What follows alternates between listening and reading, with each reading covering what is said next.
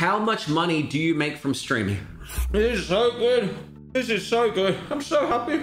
I can see through time and space. What's going on, everybody? For First We Feast, I'm Sean Evans, and you're watching Hot Ones. It's the show with hot questions and even hotter wings. And today we're joined by Reapz. How do you think you'll do today? What is your headspace like going into this 10-wing gauntlet? I think I'm gonna die. So I'm writing up my will as we speak, and hopefully I'll be able to see the light of day. Thank you so much for asking, Sean. Welcome to the show.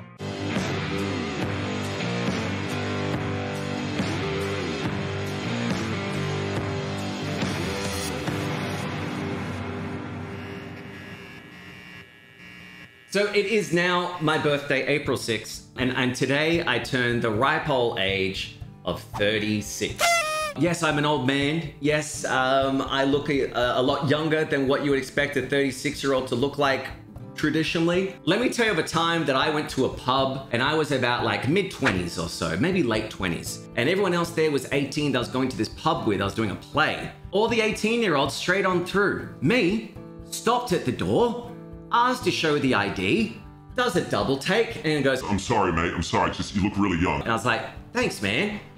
Cut to the bar, I'm waiting at the bar. They then double check me again, and I hand over my driver's license at this busy, packed bar with all these people around waiting for their drinks. And the bartender looks at it, looks at me, and then goes, Dave. Dave comes across, another bartender, right? And then goes, Check this out. This guy's 29, isn't that crazy? the whole bar's looking at me, and I'm like, can I just get my drink and leave, please? That is the story. That is the story of looking young. You know what I mean? So, first wing, which is the classic hot sauce. Let's have the first one. That's okay. That's the first one. That's fine. What is your favorite game of all time?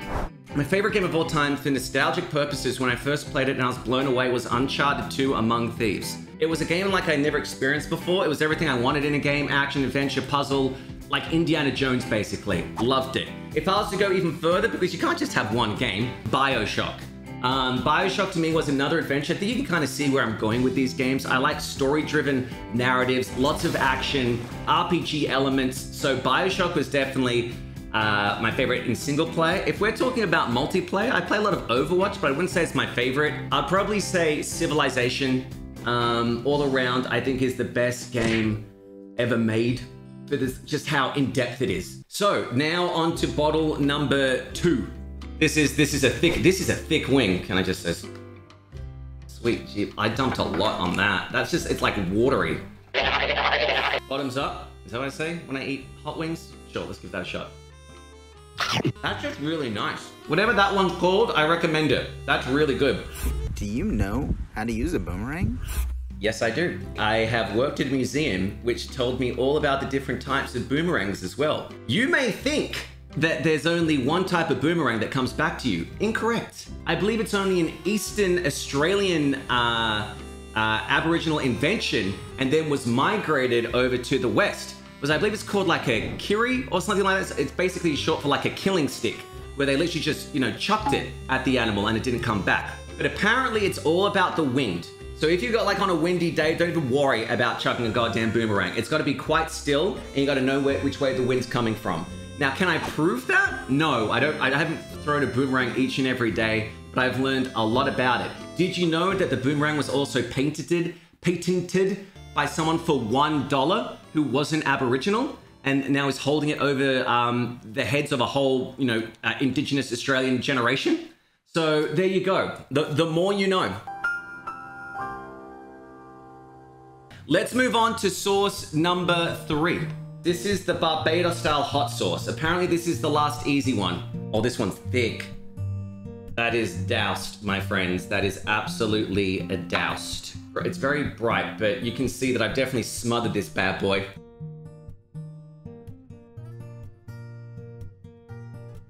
Okay, it's getting a bit hot. Why'd you choose the name Reapz? How did I choose the name Reapz? Back when I was a child, I used to be obsessed with wrestling. I'm talking WCW versus WWF, Monday Night Wars, loved it, I was all into it. I love Stone Cold Steve Austin, and I love Sting from WCW, right? So my first ever username online was Sting316, which basically took both their kind of names, catchphrases, and put them together, right? I used to be a part of this thing called an F-Fed, which is basically like an online message board about wrestling. And my character's name, which was basically like fantasy booking, was the Reaper. That was my character's name. Like basically like an Undertaker ripoff. You know what I mean? So that was my username at the time, was the Reaper. When I went on to Twitch, I tried to get Sting316. It was taken. And I tried different variations and they were all taken. So when I was thinking of a name, I thought Reaper 316. That's too cheesy. Reapz. So I put Reapz 316, and I had that I think since 2014. It was just a name I needed to put in to watch Twitch and talk and chat. So I put that in. And from there, when I started thinking about how am I going to start streaming, I thought to myself, okay, what if Reapz themselves wasn't me, but was a corporation that basically overlooked hell? Like if hell was a tourist destination, how would they market hell? So I basically then constructed, as you can see, the venue outside. I constructed the studio inside. And basically it's like the Ronald McDonald of fast food, a smiling, creepy thing to lure in, you know, people to think it's nice, safe, and secure. So that is the genesis of Reapz. The Los Calientos. Bring it on. I'm going to douse this. So that is a lot of sauce. Here we go. That's really hitting at the back of your throat. It's like the afterburn. It's when you swallow it. Oh, this is like this is a slow burn, this one. What is some advice you would give your past self? In terms of streaming, I would say if you want to be a streamer, don't just do Twitch streaming. Past advice would be start a YouTube, start a Twitter, start a TikTok, start everything that points to your streaming. That'd be my past advice. To myself is don't just go, I'm going to get people watching me just by streaming on Twitch, but it's never going to happen.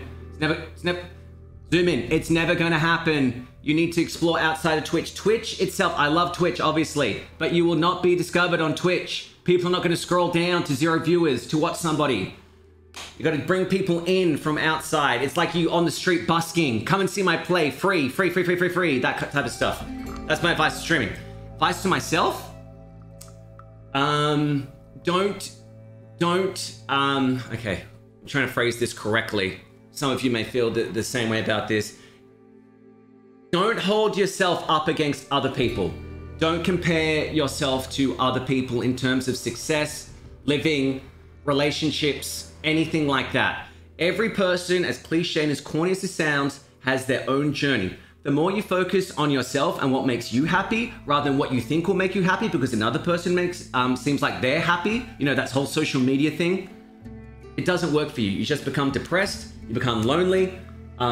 It's toxic. It's completely toxic. Think about what makes you happy is the biggest advice I would give to my younger self, because Lord knows when I was a kid, like I think most people, you want to be rich, you want to be famous, you want to be, you know, known for something. And the more that you try and hold yourself up to those way and above and beyond expectations, the more you realize that it's not gonna make you happy. And even when you reach those levels, if you reach those levels, you're still not going to be happy, because there's always something more. There's always something more. There's always something. That person has something. That person has something.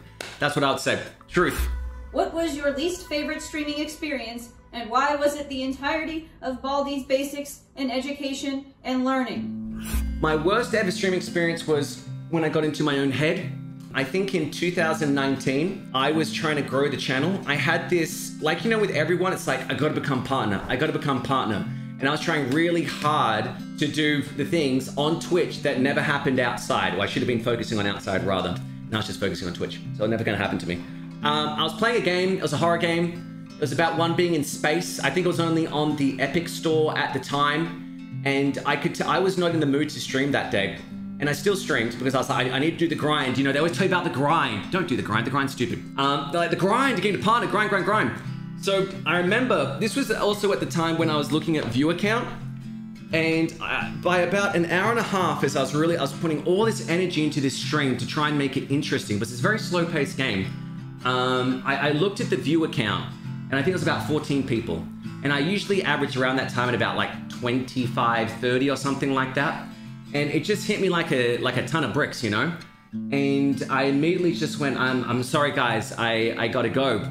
And I immediately stopped stream. And I went to my room.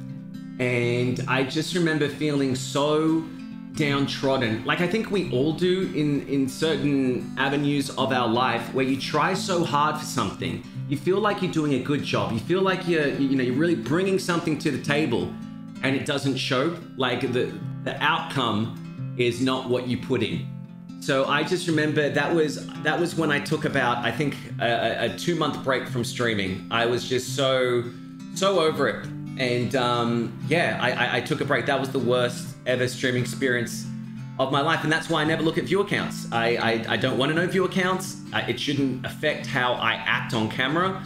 So my advice is don't do view accounts, focus on the product, focus on the content. And even if there's only one person watching you and you think you're putting out a good product, it's going to be found out sooner or later. That was me holding up an expectation that I couldn't fulfill. You know, that was me looking at other people going, why am I getting 14 people, which is a toxic mentality to have for you and everybody around you. I've heard this is just death. This one right here, the bomb, is apparently just, it has no taste. It's just insta death.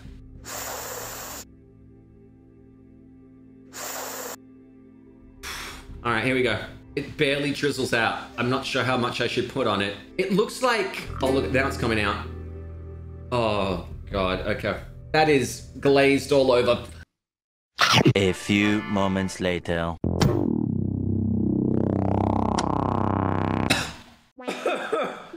This is so good. This is so good. I'm so happy. I can see through time and space. What's your favorite thing to do besides streaming? I'm crying in a good way because the baby's so cute. What's my favorite thing to do besides streaming? It's not eating hot wings. Oh my God. Oh my God, I'm lightheaded. What's my favorite thing to do besides streaming? Going for walks. Going, as dumb as that sounds. Going for walks. Going to a park. Putting on a podcast. Going to the gym. Not focusing on my life.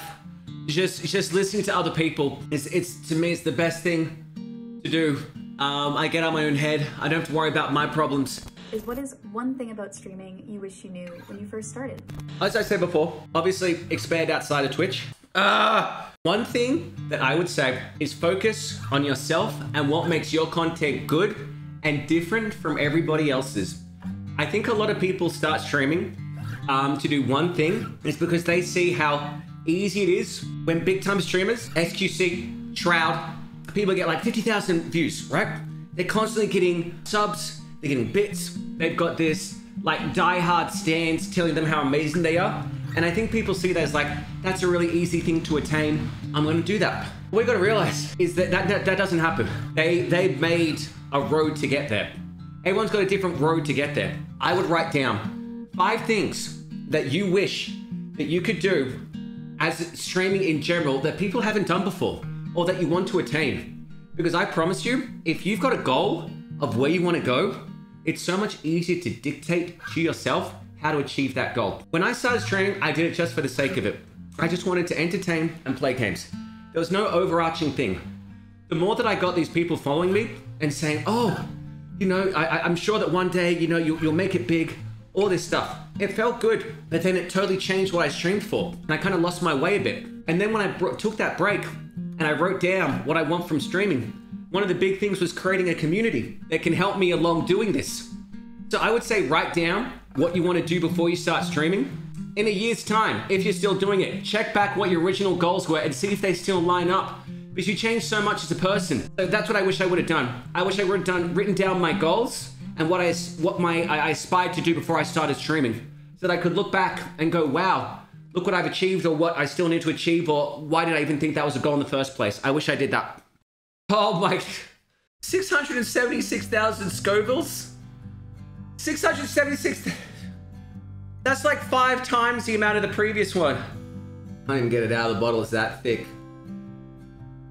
It's that thick and viscous. Oh, I've made a terrible, terrible mistake right now. We're good though. We're fine. What is a skill or weakness that you would like to improve on in the future? I would like to learn to be more positive about myself. I think, like everyone, when you go live with streaming, it's definitely a heightened version of yourself. Behind the scenes, when the cameras are off, when I'm not streaming, I get a bit down on myself, like everyone. So I would like to be more positive towards myself. I think that's a big skill that everyone needs to go through in life, is to look on the upside, because I know a lot of the time you like to look on the downside. It has not yet been rated or classified. Oh God, oh no. So what we gotta do, if you don't know what happens, I've gotta douse it, marinate it, and then I gotta do a dab on top of it and eat it. So it's like double marinated. Okay, here we go. Here we go. Oh my God, it's so thick. Okay, this is the last one. Go big or go home, am I right? I am home, doesn't matter. But you know the saying. Okay. Oh God. Why did I breathe in? Why did I breathe in? Oh God. As is tradition, you got to put a little extra on the last wing. Just to prove that little blob right there, that's the extra. Chow down.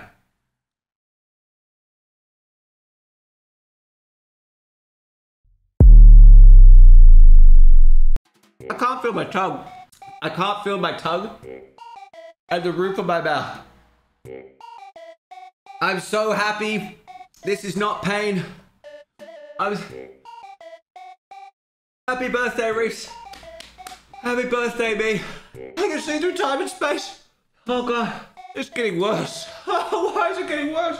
And I know that there's one more question. There's one more question that I know was asked from the last stream that I promised that I would answer today. And it's this. And it's, how much money do you make from streaming? I gotta be completely honest with you right now. This is gonna be the hook and by crook. Because you're wondering, yo, Reapz, is this a sustainable living? This is before tax. This is not including donations. This is not including merch sales. When I took my 2 weeks off, I made 2,800 Australian dollars. And that was in my 2 weeks off, right? This past month, I can show, I'm not gonna show you because obviously it's confidential, but I don't wanna show you my PayPal basically. This past month, I made about 4,800 before tax Australian dollars. I'm gonna talk to Twitch obviously about different contracts and stuff like that. But this is the hook and by crook. I cannot tell you how much I make per month because as I said, this is completely busking right now. This does not include costs of the stream itself. All this, everything like that, you've got to take it away.